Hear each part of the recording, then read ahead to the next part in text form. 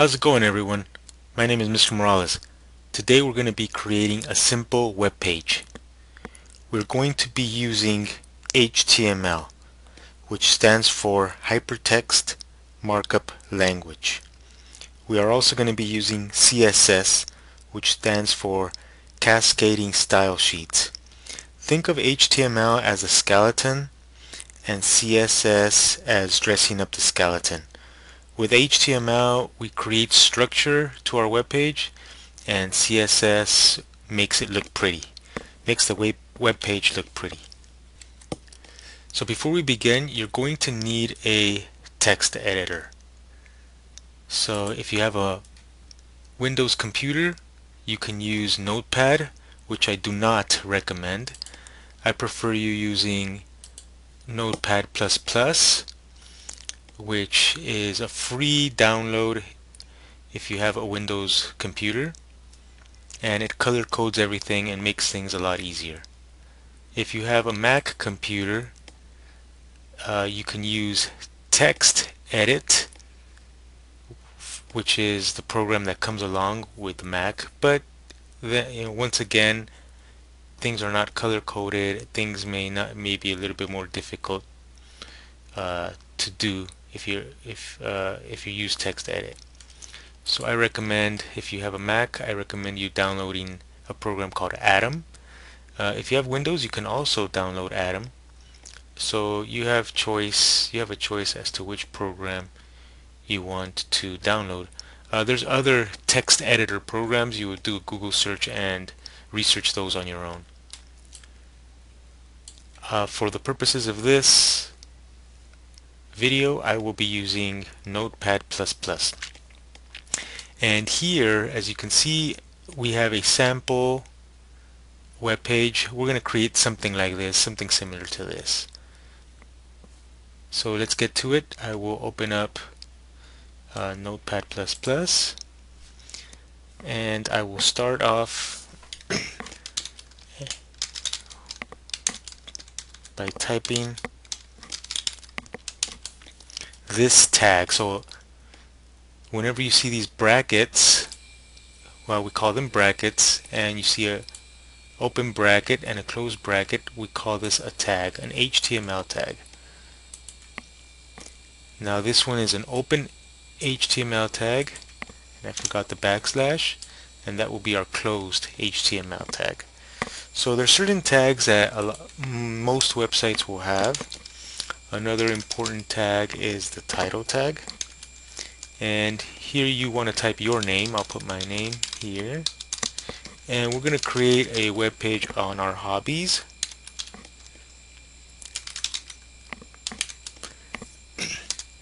Okay, next tag will be the head tag,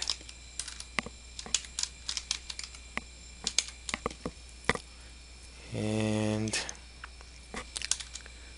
for now we'll do this. Alright, we're going to create a body tag.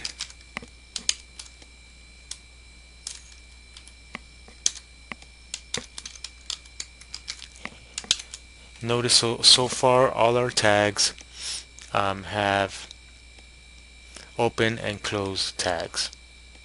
Okay, now I'm going to save it. Make sure you save your file to the desktop or a location that you're familiar with. I'm going to save it, and now I'm going to double click my file, and I prefer you use Google Chrome as your browser. So your HTML file, you will be able to do two things with it. You will be able to open it so you can modify the code, and you're also going to be able to open it so you can view the actual web page. So in order to view the web page, you will be using a browser, and a browser is used for pretty much for viewing a web page, and there's different kinds of browsers. There's Google Chrome's. I prefer you use Google Chrome for if you're using a Windows machine, and if you're using Mac, well, you have Safari to view your web page. So under the title, all I did was type some text with my name and the word hobbies, and everything else is just kind of creating structure for my web page. So now I'm going to double click on my web page,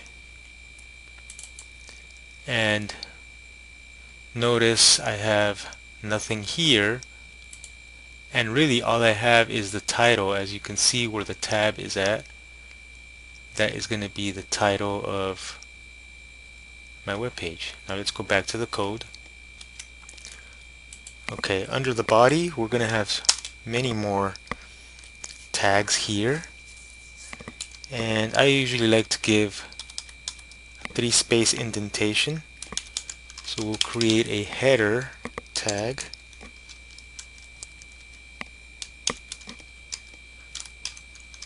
and we will close the header tag.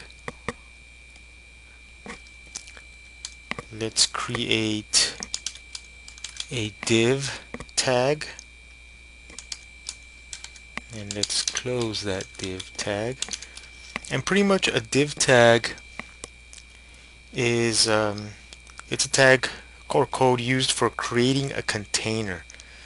You're pretty much dividing HTML elements into sections. Okay, and so that's what a div tag is, and that's what really all these tags are: the header, the div, and also the footer tag.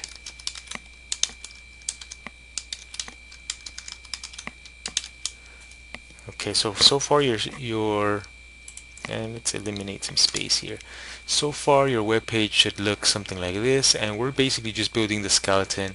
If we were to run it again, you won't see anything. There's really not much going on here yet. So far we have 3 containers. We have the header tag or header container, we have the div, and then we have the footer. So now it's time to fill them in. So let's start with the header, and once again I like 3-space indentation. We create an h1 tag, which is a heading tag, and you will see what this does.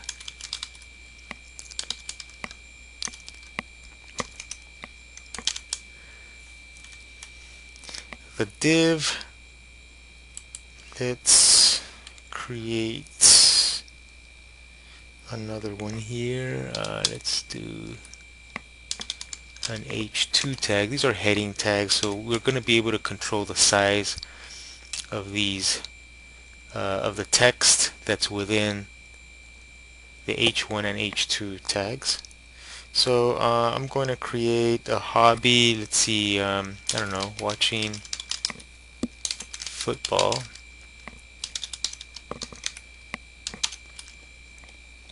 Okay, and let's go to the footer. 1, 2, 3. Let's do okay, so for this one I'll do something interesting. Let's put a paragraph tag, and a paragraph tag is also used sometimes it's used for, well, it's used to create space, and it's also used as a to create a section. So in this case I'll just type my last name here, and you type your name there too. Okay, I'll save it. Let's view it, and there's really not much going on. I'm going to click refresh to view it. Notice I have 3 lines of text. Each of them have different sizes. As a default, your h1 tag will create text with this size. Your h2 tag will create text size as this size, and so on and so forth. Okay, so let's add a little bit more, let's make it look a little nicer. So in order to make it look nicer, we need to create what's called a style sheet, and in this example we'll be creating an inline style sheet, which is basically embedded in your web page. For other web pages, you would create a CSS file, an external CSS file that you call within this file, but just for simplicity purposes we'll embed it in this web page. So within the head tag we're going to create 3 spaces. So after our 3 space indentation, let's create another tag here. Let's do the style tag. Let's close the style tag. Another 3 space indentation, and here is where we're going to create our rules for our CSS. So the first rule I'm going to create is let's mess around with the body of the web page, and so I type the word body and then I type the squiggly bracket and then the end squiggly bracket, and within here I'll do another 3 spaces. And if I want to change, then this is the beauty of Notepad++ and text editors like other text editors like it, that it gives you suggestions. So here I want to change the background color. Okay, and I mean I can change the background color, I don't know, let's just put green for simplicity purposes, but I'm gonna change this, and let's just click save so you can see what is going on. And as you can see, it changed the color. Now obviously if you don't like this color, which I do not, and I want to change, I am gonna go to Google and let's type HTML color picker, and I like going to this site by W3 Schools. I click on that, and here I can choose a color that I like, and you will choose your own color. I will choose I'm going to choose this color here, F. So when you change the colors, you're going to type in hashtag FFF3E6 or whichever color you want. You're going to type this entire thing. So let's go back to our background color and let's put that hashtag FFF3E6,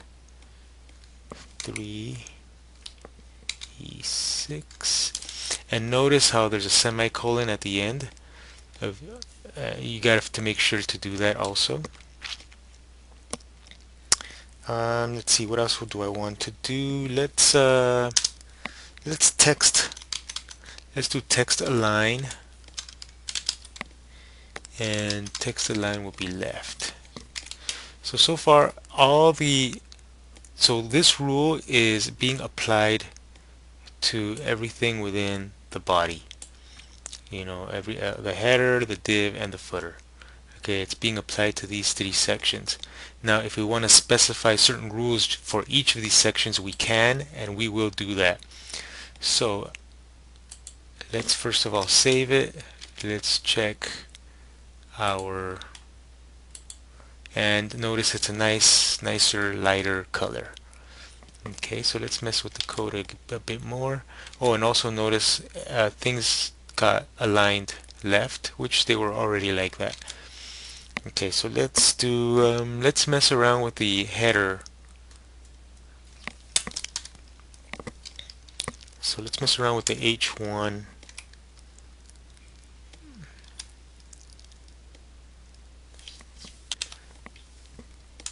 Okay, and this time let's choose, so for the H1 we're going to change the color, which is going to be the text of those letters there, And let's see, what else can I do here? Let's do the background color also. So it's going to change the background. Notice how there's background color here for the body, but there's also background color for H1. So let's see what happens when I do that. And I'm just going to choose, I kind of know some nice colors. So you're going to choose your own different colors than mine, and you're going to experiment and find what looks best for your web page. So my text align, I will align the H1 tag center. So what's going to happen is that everything will be left centered except for my hobbies. That will be a color red, and the background color will be color wheat, and it'll be centered. So let's click save. Let's go back to the web page, refresh, and notice how that changed.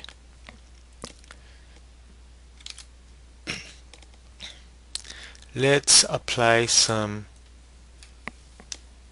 style rule to watching football. So that will be our H2, and let's type H2 squiggly bracket, whoops, here we go, and let's just do blue. I can also choose any other colors from the color picker, but just for simplicity purposes I'll just put blue for now. Save it. So once we save it, let's go back to our web page, refresh, and notice how it changed color blue. So this is going to conclude the first part of the Web A project. Please watch part number 2.